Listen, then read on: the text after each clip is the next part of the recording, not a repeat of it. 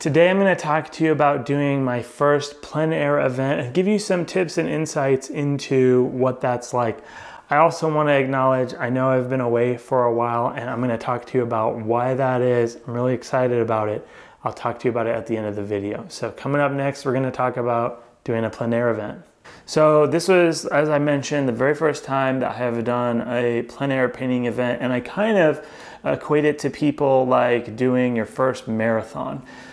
Different plein air events will be across the country. They all are slightly different, but in general, you go to a location and you're going to be painting for about a week with a bunch of other artists. And then it's kind of in the public and it'll be advertised. And so people will know about your painting. They might come up and watch you. And then at the end of the event, you have a big sale where people can purchase your paintings.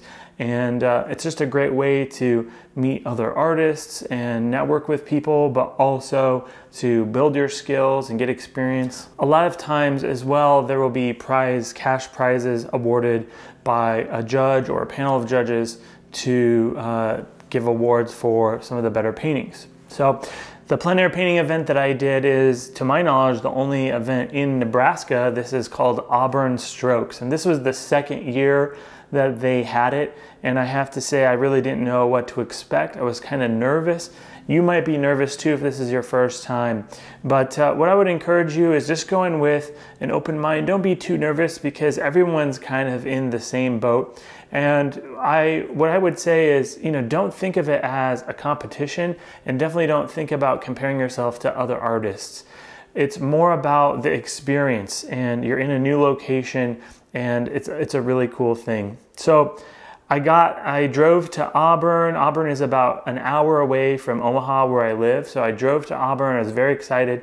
That first night, you kind of have a checking in process. I got this awesome swag bag full of stuff, a t-shirt. They give you a badge so that, when you're out painting, people can kind of see and know, oh, that guy's one of the painters, not what's that hillbilly doing out on my driveway. So that was really much appreciated, and it really makes you feel like things are very official. So I really love that. And when I checked in, they have a process where you have to bring all of your surfaces that you're going to paint on to get stamped, so that you're really painting on official things. This is kind of a safeguard against somebody who might cheat by bringing maybe a studio work and trying to pass it off as a plein air piece. So by having all of your surfaces stamped, it's kind of like everybody is starting from the same starting point, and then you know that everything that you painted was actually painted during the plein air event. So you go in, and one thing that I thought they did a really awesome job, because you're in a new location. I've never been to Auburn. I guess I had been to Auburn one time before,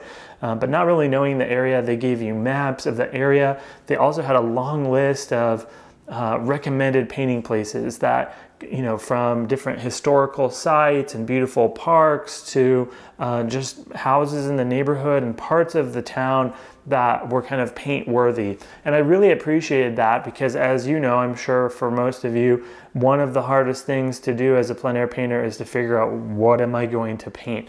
They really helped a lot with that. So once you get checked in and everything, we were pretty much free to paint. So I went around Auburn, and it's kind of near it's sort of a rural community. And so they had some big granaries on the edge of town that I thought were amazing. So I set up right there to paint. I really liked the strong light and shadow that were on this sort of grain silo, as it were. And I started to get down to business. It was really hot. I tried to set up my umbrella so that it would kind of block the direct sun, and it was really windy, and immediately my umbrella broke. So I knew I'm going to be painting without an umbrella for the whole week.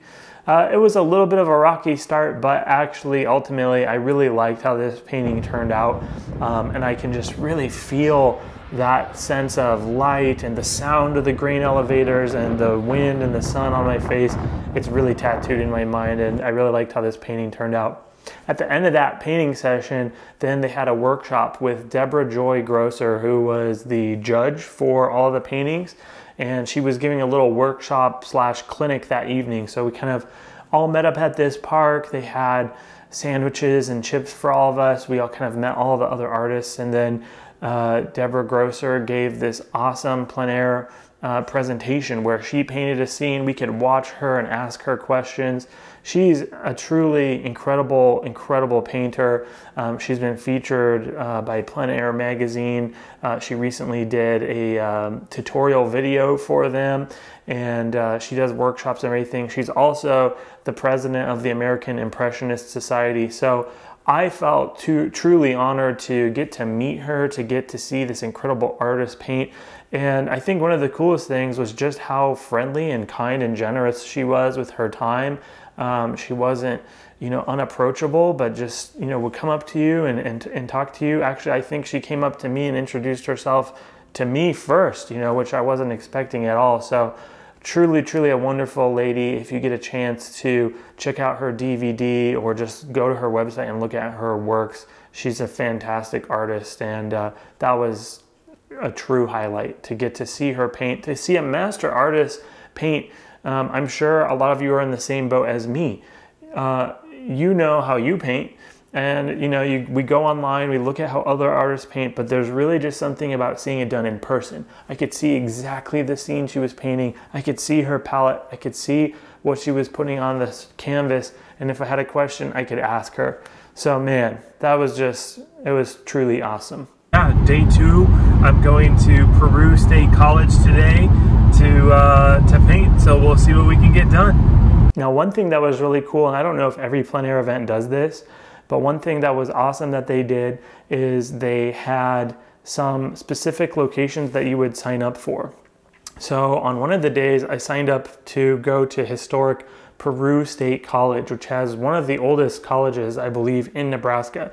They had an old schoolhouse that they taught to teach people how to become teachers, and it's grown into this whole college system. So I went out there to paint the schoolhouse, the red brick schoolhouse at Peru State College, and that was a really beautiful location. One of the things that they had for Auburn were different categories that your art would be judged. You had what they called the best of show, which would have a first, second, and third place, and those were going to be judged by Deborah Joy Grosser. They also had a category that was called Best of Auburn, which was kind of the best scene that encapsulated the town. And I thought, I didn't know if I would really have a shot at Best of Show, but and I really didn't know the quality of the work of the artists, So I kind of felt like I'm probably not going to be the best painter here, but I thought, if I aim for that Best of Auburn, if I do a bunch of paintings of the town, I might have a shot at that. So that was kind of tucked away in my mind as one of the categories I wanted to aim for.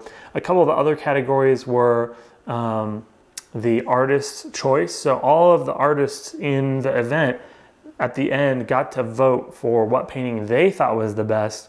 And then there was what they had called the people's choice, and all the townsfolk of Auburn could come to the sale at the end of the show and vote for their favorite painting. So those were the 4 categories. They all had cash prizes attached to them. I really wasn't expecting to win anything, but I thought, if I'm going to compete or I'm going to try for something, I'm going to aim for Best of Auburn, and we'll see where the chips lie. I think it's good to focus on a strategy, like have a single goal for yourself. This, I think, would be really good. I recommend this for any plein air time that you're going out. Have a specific goal set in mind. And for me, my goal for this plein air event was to focus on composition.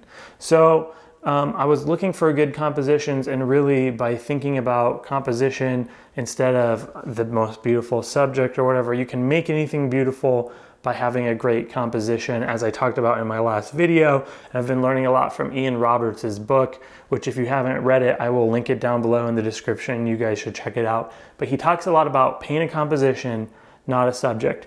And I couldn't find anything that tickled my fancy until I turned around and I started, cropping with my hands to think of what's a good scene that I could do. And I found what I thought was a really cool composition of this building. There's some grain elevators and trees in the background.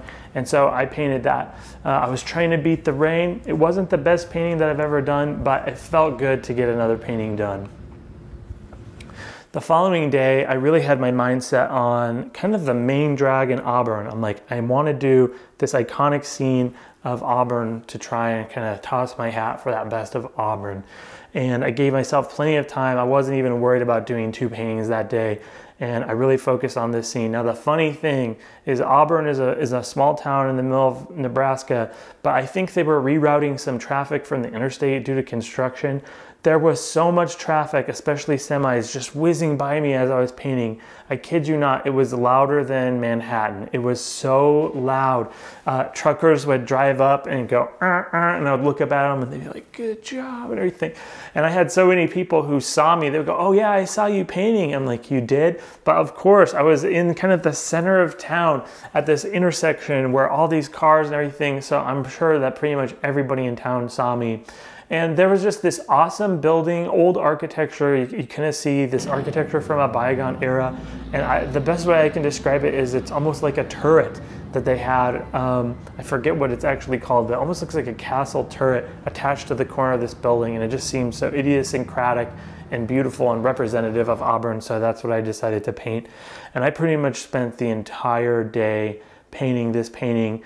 I put everything I had into it, and I was totally physically, mentally exhausted by the end of it, but I really, really loved how this painting turned out, and it was a really fun one. So at the end of that day, I wish that I would have probably stayed in Auburn instead of driving back to town, because I drove back, it started pouring rain, and then I got a flat tire and I had to change my flat tire, but it was truly a blessing. The rain stopped, I got my flat tire, I got out, changed the tire, and then the rain started again. So I felt like I was really lucky to have that shake out the way that it did. I got a new tire in the morning and drove back to Auburn. And on the last day of painting, or the next to last day rather, I signed up to go to a kind of a neighboring town next to Auburn that had a park, and I signed up for that location. So it was cool to know like there's going to be different artists at each location. Although I will say, I think there were 6 or so artists at Peru State College, and I never saw another person.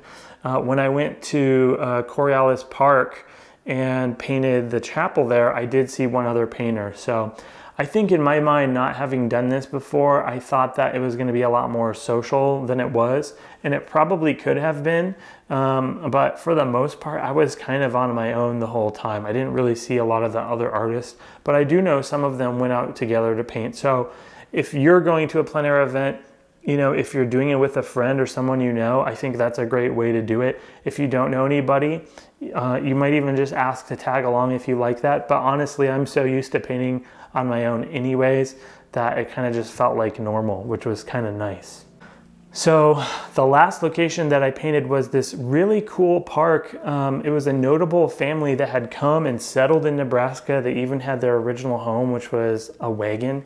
And they had sort of dedicated their lives to serving God. And I think that they had made quite an impact on the local community. And throughout the years, they built sort of an area on their property. They had a chapel and a little tiny museum filled with artifacts that represented the county. And I think they had maybe, you know, they had a little, it's a little park, but it's like a private park. And so it was really, truly unique. I've never seen anything like it. But it was really incredible. And so I went to paint this chapel, and the thing that I did this time that was a little bit unique was painting with gouache on a panel. And I was using these ampersand watercolor panels, aqua boards, I believe they're called. And it was really challenging. I painted for quite a while. I took a break. I drove around looking for, I thought I was done, but I wasn't really happy with how the painting turned out. I drove around looking for another composition, somewhere else to go, and I thought, you know what? I don't have to be done. I can keep working on this painting. So I went back to Coriolis Park and continued to paint, changing some of the values and things like that. And by the time I was done, really the day was done, and we had to kind of hightail it back to this park where we met to turn in all of our paintings framed and wired, ready to be hung for the contest and to be judged. So I had a little bit of an adventure making sure I got back on time, but everything turned out all right, and I submitted all of my paintings. And then that night we had a dinner with all the artists to kind of privately receive word about who was winning prizes and things like that. To my surprise, I won Best of Auburn. And it was a true honor to get that award. And I wasn't expecting it at all. Once I got there, actually, and I started seeing the work that other people did, I was truly blown away. Every artist was incredible. And so that was just a true humbling experience. The next day we had the sale where the public was invited to vote on their favorite paintings as well. And we had a concert. Daniel Christian played. I go way back with him. We have a connection. When I used to play music, we would play together. There was food and it was just an awesome time, and people came. And then, you know, you're hoping that people will buy your paintings. Well, again, it was so cool to sell 3 of my paintings, including the Best of Auburn one.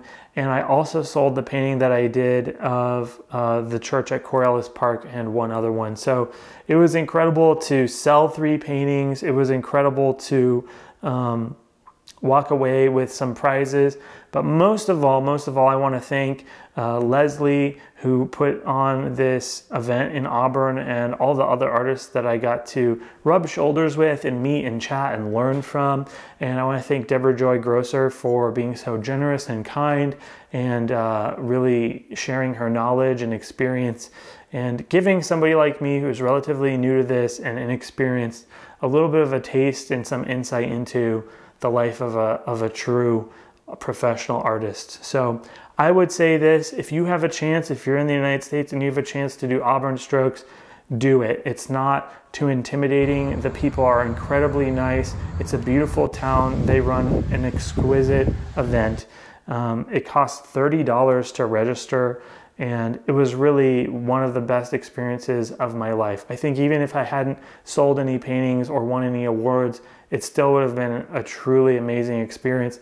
And even if you don't come to Auburn Strokes, I would say look for plein air painting events in your area. I know Plein Air magazine issues them in their magazine, and especially at the beginning of the year, they'll start talking about different plein air events. So you can go to their website and look for that, or buy their magazine, subscribe or buy it at your local Barnes & Noble or what have you, and you can start to see where some of these plein air events take place. If there's one in your area, I would recommend doing it. Just like, you know, you might do a marathon or a 5K or a 10K, and, you know, without the expectation to win, but it's more about doing it than it is about winning. And to me, it was just one of the highlights of my year and such a cool experience. So I wanted to share that, guys, with you. So that was an awesome experience. I wanted to share that with you guys and just encourage you to do plein air events if you get a chance to, and definitely check out Auburn Strokes if you get the chance to do that. I also wanted to mention why I've kind of been a little bit more sporadic with my videos and you haven't heard from me. A lot's been going on in my life. I need to spend some time with family and do things like that, as well as just being really busy with work.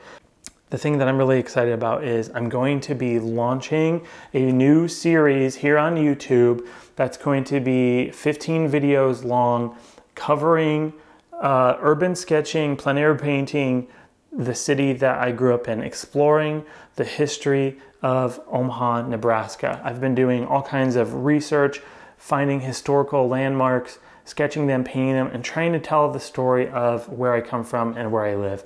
I'm so excited for this. It's going to be the biggest project that I've ever done on YouTube, and I just can't wait for you guys to see it. So this series is coming up soon. I'm working on editing the videos and getting everything ready for you guys. I can't wait for you to see it.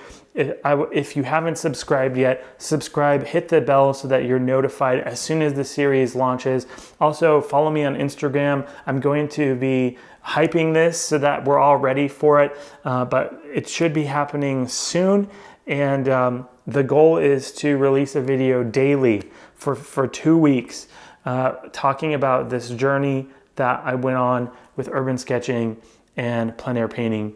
And I can't wait to share these videos with you, and I hope that you get something out of it as well. So love you guys. Hope that you're inspired. Can't wait to see you for this series. Remember, you have a voice that matters. Go be creative. I'll see you next time. Every sketch tells a story, but what story are we telling? Behind every building and every city block lies a secret of history. but do any of us really know what it is?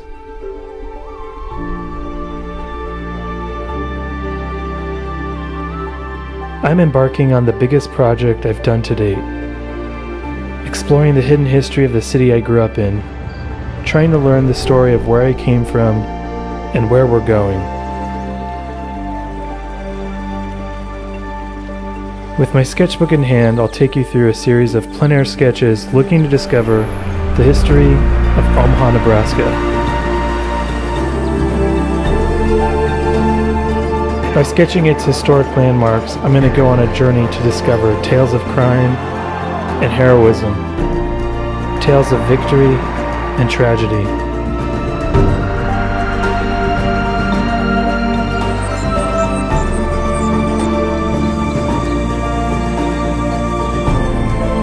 Will you come along? We're telling the story of Omaha. Subscribe so that you don't miss an episode.